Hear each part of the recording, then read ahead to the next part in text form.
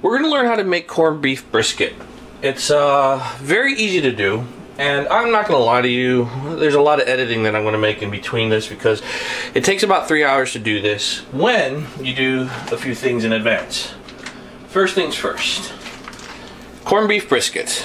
I would suggest that you get the boneless, juiced, spiced packaged version already. You can make the brisket in advance by brining it yourself. More power to you, but honestly, it just takes too long to get everything done. It's nice when the store does it for you and it gets it all taken care of. So, you get corned beef brisket. We're going to be using the simmering method versus the oven method, and I have my reasons for that.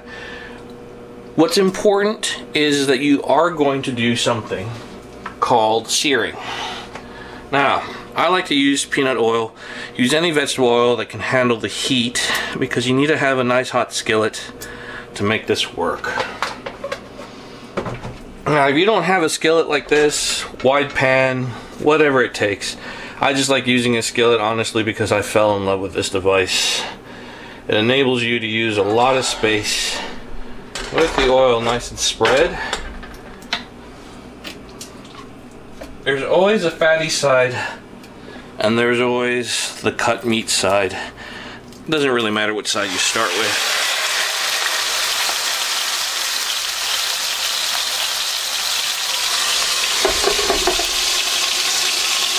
My suggestion is 3 minutes on each side. There's a thing that you kind of forget sometimes, and that is the actual sides of the meat. Don't.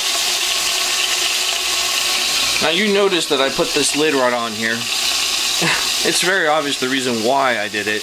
It's important though, guys, that you don't completely cover the lid because you don't want to capture the water vapor or it's going to make a lot of splattering happen. You're just trying to stop the oil from going all over the place. That's it. Now one of the things that you didn't see me doing while I just got started was that I already turned on the crock pot and I put all the juices that came in the packaging with this, plus a cup of wine and a little bit of water, which I'll show you.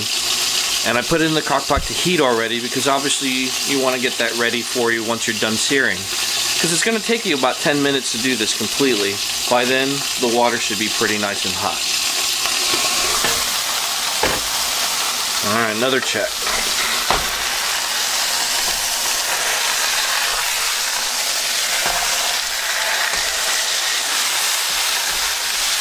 Alright, you see that brown right there? That's what I'm looking for.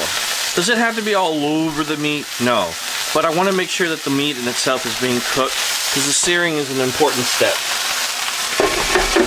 It's an important step, but you don't ever read about it inside of any packaging. I don't know why, but you gotta do this. You gotta make it happen. Vegetable oil is always the way to go. Do not use olive oil, please. The stuff smokes like crazy. So, peanut oil is the best in my suggestion. I know that some of you might have some allergies, so general vegetable oil is also good too. If at worst, although I'd highly do not suggest it, you can use Crisco as well. Alright, see that searing? That's pretty good right there. But remember to do the edges. Good news is you don't have to do that for very long, maybe about a minute, 2 minutes. Just keep an eye out, literally, for the hot oil.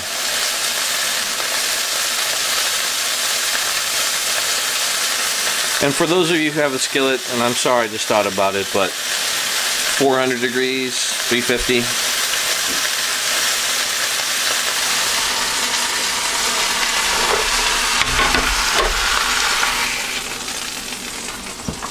Once you're done searing the corned beef brisket on all of its sides, the mixture of water, wine, and the juices basically should start steaming up. I don't know if you see it, but I do. And if you notice, I didn't put it to the top of the water line, and I did that on purpose. Inside, you're going to notice that this happens with a whisk or a fork or whatever you have. Don't freak out, that's kind of normal. It's basically the leftover fat. If your whisk allows for that to happen, comes down, then you know that you're pretty much ready. Really, it's really the steaming of the water that you're looking for. You need all of that for this brisket. What you want to do is you want to make sure that you put it inside of the crock pot with the fat side up. It's very important because that way it cooks the meat from the bottom up. The liquid will also do the job because this is going to be about a 3-hour job, 3 to 4 hours. In about the last hour, that's when you add any of the vegetables that you're going to be putting in there, such as carrots, onions, whatever you want to be put into a corned beef brisket. The traditionals are potatoes and carrots. And then of course you have the spices that goes with that on top of the meat itself. Only thing I can tell you from this point on is that you'll enjoy the meal because that's it. We're done. And the last time you'll see anything on the video is basically when I'm dressing it.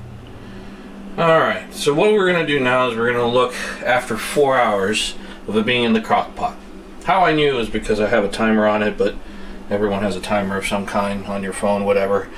You need to know that at the 2-hour mark, I put in the carrots whole without adding any more water, but made sure that the water was touching the carrots. I put in about 3 potatoes, red potatoes. You see that right in there? Huh? And I put it on top of the meat. You also need to know that that jutting piece of meat that you saw initially, I had to cut it so that way I could get the vegetables in. So it's all done.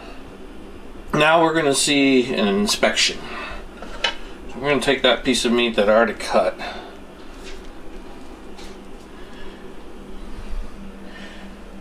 Alright. And I'm going to get my feminine hands to appear, and then they're going to cut that piece of meat. Watch this happen right here.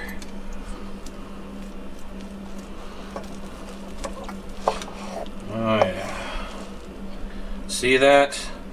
And that's when you know you got it done. You could always leave it in there for as long as you want, but of course there's always a cooling down time that you could always apply for. I hope that this was educational, and if you have any questions, send me any comments. Thank you much.